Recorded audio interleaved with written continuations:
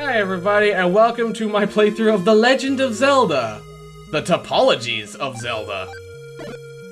Wow, this is that Triforce. Triforce Infinite. Doing some shit. gonzo shit right there. And here we open up with a little conversation by the players of this video game. We're green. I thought this was a 3D game. Why is it a text adventure? Go north. Well, we would, but the first thing we need to do is, in true Zelda fashion, talk to this old man. I've got that on a shirt, and I'm ashamed to wear it. Ah, there we go. Had to troubleshoot our sword for a second. This seems pretty standard so far. In spite of that weird Triforce, I'm digging this. The screen shifting is a little weird because it's not really like... It's very smooth. So when does this become a fan game? Oh, hey. Well, this is the first dungeon. It's pretty cool. Whoa! Oh, hey! So you know how in Zelda you had all those weird puzzles where it was like you have to go up the mountain a bunch, but you seem to always loop around?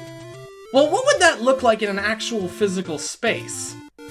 It would look like a donut I rendered in Blender. I'm not gonna lie, this is making me hungry. It kind of looks delicious. This is Krispy Kreme's newest product, right here. Check out all this bump mapping that's not there. Oh, hey. Yep, and now we have the second area. And now we're inside of a coffee can. Oh god, oh, it's a little bit nauseating. Just a little bit. So the whole thing with this 3D is you don't really want to get hit, because the laser sword is kind of required to hit some of this stuff. Mandatory swording, yeah. Gotta have it. I mean, you could, like, melee these enemies, but I wouldn't recommend it. I'm gonna use my laser sword to defeat Running Man. Could you imagine this game with VR goggles on? Is that a thing that could be possible, that could be done? I don't have 8 eyes, so I can't imagine. It could be, though I'm assuming that would not go so well. If you were the great man spider, you could pull that off, maybe.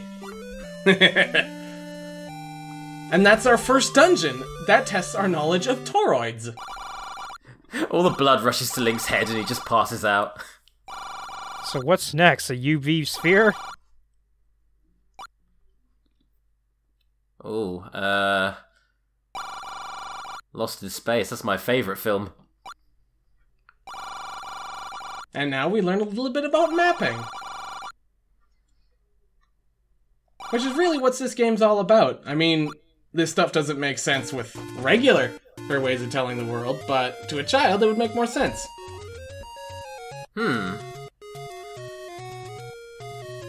So this is like, I imagine this is how like this is the kind of stuff that 3D designers have to wrap their head around, is all this sort of shit. Well, no, it's mostly like in the idea of like in an old like 2D game where it's like, oh, let's go do this in the Lost Woods. Again, it's a donut because it doesn't work anywhere else. Yeah. Also, this game can get kind of difficult sometimes. Well, is it pretty faithful to the first Zelda? Is it one-to-one the same, or...? Enemies seem to be capable of attacking very, very fast. Got it, yeah. That suddenly became like a very delicious-looking strawberry-esque donut right there, for that very fleeting moment. Blood bagel. Yeah, cinnamon blood bagel. I'd eat it. Also, it can just kind of spawn enemies on top of you sometimes if it feels like it. That is some bullshit. So when you spawn in, just start flailing incomprehensibly to make sure you're safe. Yeah, pretty much. What dictates... It doesn't seem to want to spin with you right now. You actually have full control over the spinning. Oh, you control both then? Yeah. Oh, that's neat. I didn't know how that was actually working. Oh, hey. Now we got a globe. Welcome to the fisheye. And oh man, I was right. We are on a UV sphere. Sort of. So this one is all about teaching you how globes work. Oh god. It's a good globe. Yeah. So is the whole game in here like this? Because that's impressive. If so. Is the whole game gonna use every primitive possible? We're gonna go on a plane net? Well, we already been on a plane, obviously. I'm trying to think of what other dumb thing we could... Oh! We could be on the teapot in freaking, Autodesk. I don't know. I think we got a few things we could be. Like, we'll get the next Triforce piece after learning how globes work. Or the monkey head from Blender. Gotta love that one. We'll end up on a Mobius strip and then the game's just gonna get very confused and break. I don't know. I kind of feel like we are. Maybe. Possibly. It's hard to tell. What even is this one? I'm pretty sure this actually is a Mobius strip. Oh, wow. Okay. I think it's just a series of planes that are stretched about, and then it has like a looping texture or something. I don't know shit about 3D, so I'm just making guesses. Well, part of it is that it's black, so they cover up any inconsistencies. Oh yeah, well I can see the seams. I see you. Oh, there we go. Ah, hello. Now it all comes into place. There we go. This can be rather difficult if you don't figure out what the trick is. Is that this is actually a room that's been stretched into this location, so as long as you figure out what direction you're roughly going, it is a square. Just warped into that.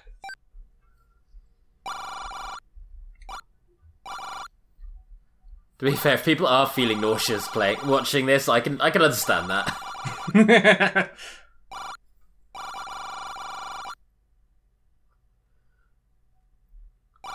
So based on the fact that you do have 2 Triforces out of 3, I imagine this isn't the full game. It's just a nice little slice. It's a little shorter. The real boss is your perspective. I appreciate that Orange can't figure out where Dungeon 8 is, even though it's really obvious in the game where it would be. Where's the one rough area of the game that I haven't been to? I haven't really found anything on the map. Nah, it can't be there. That'd be too obvious. But there's only 2 exits, so what if we go back here?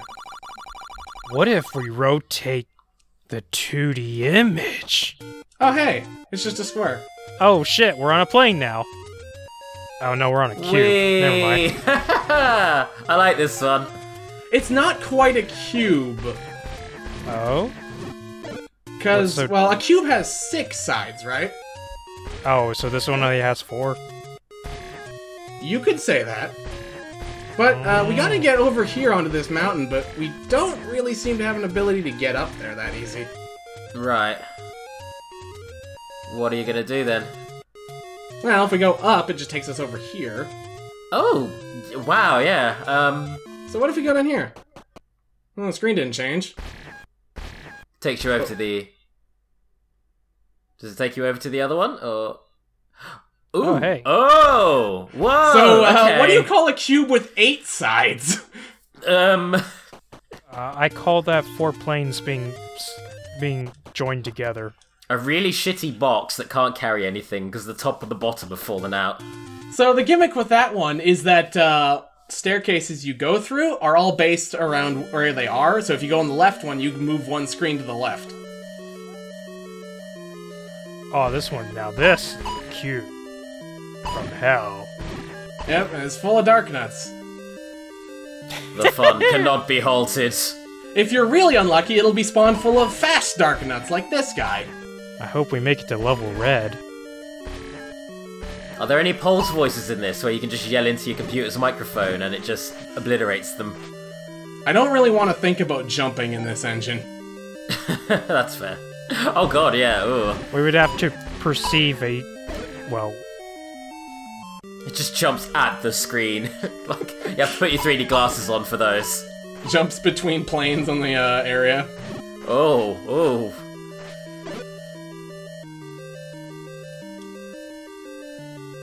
So, this one can be as difficult as you want to make it, because you do have total and free control over this, this cube. But the thing is, your controls are not mapped to the camera. Oh. So, when you rotate to left or right, you're still bound by the... You're still technically going up, in quotes. Yeah, yeah. I am deeply intrigued in the idea of watching a speedrun of this, because that would just be... It would be like watching a music video. Well, I mean, it's not difficult as long as you can get your eyes around it. And here we go. Let's combine everything we've learned. Oh wow, it all comes together for that final Triforce, and hopefully a battle with Ganon. Oh, I just caught a glimpse of what the actual shape of this thing is. It's like a weird 8 thing. Ooh, yeah, it's kind of going in on itself. I mean, that goes without saying, but yeah, I'm seeing it. Ever wanted to play Zelda while looking down a barrel? Whoa, that's... Oh, it's so spirally, Jesus.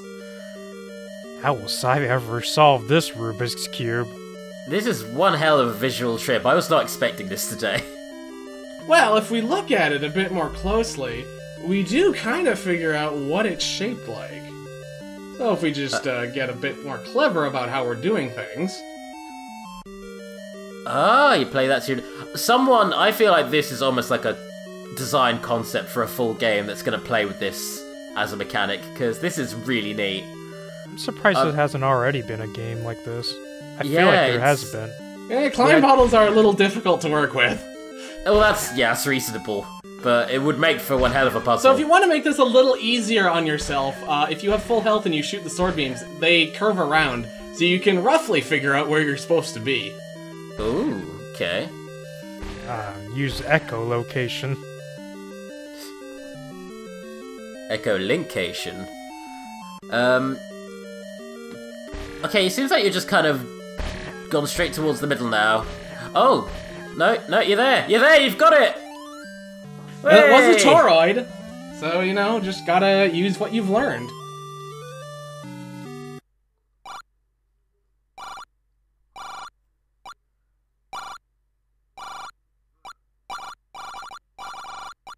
It's over, isn't it? Very cute game. As long as I don't hit no, I will continue playing. What does the ellipses do? Ooh.